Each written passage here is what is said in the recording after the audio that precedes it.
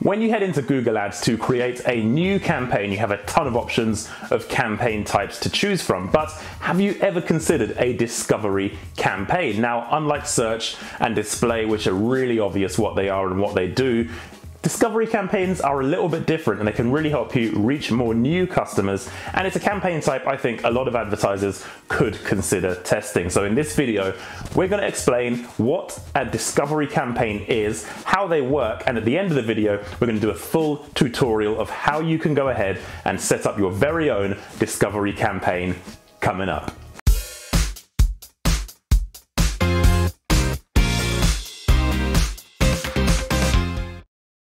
Hey guys, Darren Taylor of thebigmarketer.com here, and my job is to make you a better PPC marketer. Now, if you're new to the channel, I'm Darren Taylor, a trainer and consultant. I specialize in PPC, so paid search, all things PPC. If that sounds of interest to you, you should consider subscribing to the channel. And in this video, we're exploring discovery campaigns. So let's start off by understanding what a discovery campaign actually is. Discovery campaigns are very similar to display campaigns in that they are a reach-based advertising model. You want to reach as many people fitting your target audience as possible. And Google describes the discovery campaigns as campaigns that enable advertisers to deliver rich, personalized ad experiences to people who are ready to discover and engage with their brands, all through a single ads campaign. So in true Google fashion, that explanation is a little bit simplistic. It doesn't really give you an idea of what these campaigns are. So let's put it more simply. Discovery campaigns allow you to use pretty much all the targeting options available on display advertising, but it allows you to reach customers in places you couldn't reach them before, including YouTube adverts, Gmail adverts, and most importantly, the discovery panel on Android smartphone devices. Now, to my iPhone people and people who don't understand what this is, essentially, if you have an Android smartphone device, usually what you can do is when you're on the home page of your device, you can swipe right, and that will allow you to see kind of a news feed, not dissimilar to Facebook's, with general interest stories based on your demographics. So if you like sports, you'll see some sports articles. If you want news and politics, you'll see the latest political articles. Whatever your interests, Google will target and tailor a feed of content right in your palm of your hand from your smartphone within this discovery feed. And the great news is you can advertise in this very feed that's in the very hands of a lot of your customers. So with that said, why should you use a discovery campaign? Well, all of the advantages of the display network, which I've explained in a previous video, which I've linked up in the description below, apply equally to discovery campaigns. You can reach a ton of people for very little cost. You can be quite sophisticated in your targeting in terms of audiences and demographics, particularly in-market audience. If you're selling a product or service where you're trying to reach somebody who's in the market or who Google deems are in the market right now looking for your services, it's a great audience you can use to improve your campaigns and reach your potential customers really early. But of course, the same caveat as the display network applies. If you're stuck in last click attribution land, then unfortunately this method of advertising won't be good for you because you can't attribute previous clicks to the conversion. And if you're using a more sophisticated attribution model like time decay or even linear, then you can attribute this campaign performance to the end goal of your sales process. So you can reach a ton of customers and introduce your brand to them for the first time, and it's quite a powerful way to engage with potential customers. So now that you understand exactly what a discovery campaign is in terms of putting ads in front of people who could be interested in your services, particularly in that discovery feed, let's take a look at how we set these up. And it's really interesting because they have a different ad format to display, so it's really interesting to see specifically how you can build your ads for this format. But before I go into that, if you like what you're hearing so far, like the video and let me know. Question of the day: are you planning to trial a discovery campaign, or have you already done one? Let me know what the results were like, or let me know in the comments if you're thinking of starting a discovery campaign now. So let's get on with the tutorial. We're going to set up a discovery campaign right now. Okay, so I'm going to show you guys how to set up a discovery campaign on Google Ads. So we're going to promote this website here, which is a plumber's. bobsplumbers.co.uk is a plumbing website. So we're going to use this particular business example to create the campaign. So let's head over to campaigns and then create a new campaign. as you normally would. Now, as I always do, I create a campaign without a goal to give myself the maximum number of options available. And then instead of creating a search campaign, we are going to create a discovery campaign. Hit continue. And then when you hit continue, you'll be taken to the usual campaign page where you've got to name your campaign and choose your target locations. I'm going to call this one Bob's Plumbers Discovery. Okay, and then United Kingdom's my target area, but in fact I'm going to change that. I'm going to change it to London to make it more specific. Obviously choose your target area for your campaigns. My language is set to English, so that's fine. Bidding wise, bidding strategy, what I'm going to show you now is not a huge important part. This is the part where you choose your strategy based on what you want to focus on. I want to focus on conversions. I want to set a target cost per action of £50 because, again, if you took my AdWords course, you would know that selecting your target cost per action in a reasonable threshold that will give your campaign a good target cost per action, but also not stretch it too much to the point where Google can't optimize. That's important. But for the purposes of this demonstration, what I'm going to show you is just literally how to set up a discovery campaign. The budget, again, up to you on your campaign keyword research and volume research, but I'm going to put the budget as £100 per day in this example. That wasn't important. What's important, because all of what I've done before is I guess not unique to setting up a discovery campaign. That's the same setup process for pretty much all campaign types. Next, we're going to go on and create our discovery campaign itself. So next we're going to look at naming the ad group as you normally would. I'm going to call this one People in Market for Plumbing. Okay, so the reason I've called it that is because of the targeting, which we're going to go on to next for the audiences. I'm going to use an in-market audience and target people interested in plumbing. So for me to do that, I'm going to head over to in-market audiences. I'll go down to home improvements, wherever that may be, home and garden, and then within home and garden I'm going to go into home improvements, and then I'll click plumbing fixtures. So you see my in-market audience is selected as plumbing fixtures, so people interested in improving their home through plumbing services. I'm going to target that in-market audience with a discovery campaign. So again, for your campaigns, you need to choose your target audience, and the audiences you get to choose from are exactly as you would in a display campaign in terms of in-market, affinity, and the detailed demographics as well. So you can layer your targeting with demographics as well. So if you wanted to target people with potentially a parental status, marital status, education, home ownership in the US, you can also target by income. So you can target and layer your targeting the same way you would with a display campaign. So let's carry on. Now I've selected my audience for the campaign. Let's look at the demographics.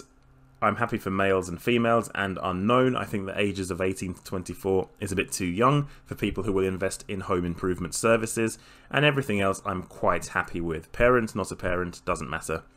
So for your campaigns, you need to decide on your demographics you would like to target specifically, and just layer it on top of your initial targeting like I've done here. We're targeting people interested in plumbing and people who fit my target demographic, so not the ages of 18 to 24.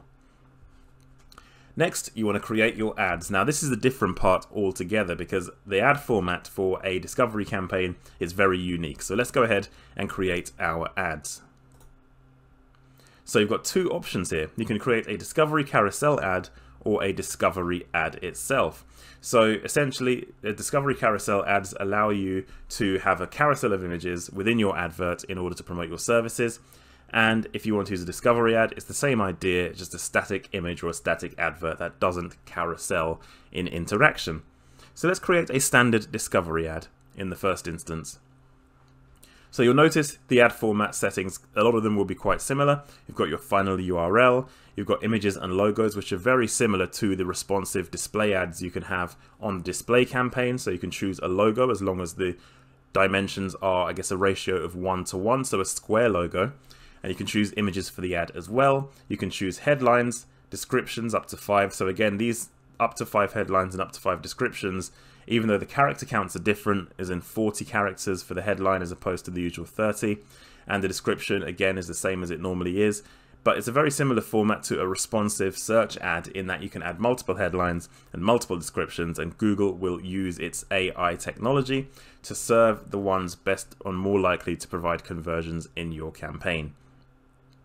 Again, you've got the usual advanced URL options if you wanted to use them and add templates to your tracking, and then call to action text as well. So you can see this button here says visit site, as the example is showing, but you can choose a specific call to action if you'd like, or you can ask Google to automate it for you and let Google guess which one will lead to more conversions. But again, if you know what the action is at the end of your campaign, then it's important to select one that fits that reaction. So in our instance, we want people to book an appointment. So click on book now for us, because that's what we want people to do with their plumbing service. Book an appointment for a plumber to come out to you. And the language, of course, is English because we're in the United Kingdom, targeting London. So now we've got all of this in place. We know exactly what we need to do. I'm going to go ahead and I'm going to write an ad and show you what it looks like when we get to a completed ad. Okay, so I've completed all areas apart from images, and I want to show you why that is. So the final URL is in place. I've written 5 headlines and 3 descriptions, even though you can add up to 5. I think 3 is perfectly a good enough number for Google to use. So I've got 5 headlines, 3 descriptions. I've added my business name as well, which is a needed field, a necessary field. I've changed my call to action to book now. The language is English. So my ad is pretty much ready to go. All I need to do is select my logo image, and also select another image for the advert to use as well.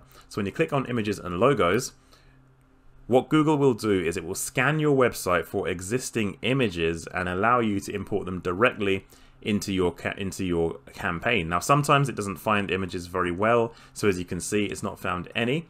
So it's not found any of the images on the website at all, including this one or this one. It's not really found them for whatever reason that may be. But that's okay, because Google also offer you stock images as well. So say for example, I want to use a stock image. I can use an image of something like this. So I could use that image. I could use, so this image would be good for the campaign, showing pipes being fitted. So I'll use that as an image. It can't be a logo because a logo needs to be a square logo, a 1-to-1 ratio. So we'll go back to results, and it can't be used as a logo image. So we've got a few images we can use, including this one. You can also change and adjust the dimensions as well. So if you want to focus on a particular part of the image, you can also do that as well. So you can use it as an image, and you can select another ratio if you wanted to as well. So use the stock images to help you fulfill all the image requirements you need when you're creating your campaigns. So I'm going to go ahead and select a few more images to use for the campaign. Okay, so I've selected a number of images for Google to use and test to see whether or not they perform within the Discovery tab of the campaigns. So let's hit save. So I've got some images, but I haven't got a logo yet, and a logo needs to be a 1-to-1 ratio image. So I'm going to go ahead and upload the logo as well. So if you haven't got a logo that fits a 1-to-1 square size, you need to resize your logo image in order to get it to fit within the campaign. And you can't run a discovery campaign without a square 1-to-1 ratio logo, because as you can see, the advert's got all the components here, but it's missing here with this gray default image, the logo, and it's going to be round and it needs to fit in a perfect square. So I'm going to upload a logo image now. Okay, so I have now added a logo image, so that's been uploaded. You might be able to see it here very slightly, but it's essentially a blue circle with the orange logo in the middle. This is not dissimilar to the website colors, and the logo is in place. So now we have completed all the fields that's needed for this ad format. Now we need to go ahead and add it to an ad group and create the campaign. Now, of course, you can add it to an ad group and add multiple variations of ads as well, so don't be limited just by my example of showing you how to create the ad itself. Go ahead and create as many ads as you'd like to test. Usually an A/B test is enough, but because you've got multiple options for descriptions and headlines, that can often be good enough for a test as well in itself. So I'm going to go ahead and create the campaign. So as you can see, it says, congratulations, your campaign is ready. Then you continue to the campaign if you want to see it in Google Ads and make edits to the campaign. So that's exactly how you can create a discovery campaign. And remember, this will show up on the discovery panel on smartphone, Android smartphones. It will show up in Gmail ads. It will show up on YouTube ads. So these are great ad formats to get a good amount of reach, and for very little cost as well in terms of the amount of reach you can get. So if you like this video, please leave a like below. Let me know in the comments if you plan to use a discovery campaign and test it for yourself. More important than that, check out the other content across my channel. Don't forget to subscribe, and I'll see you guys on my very next video.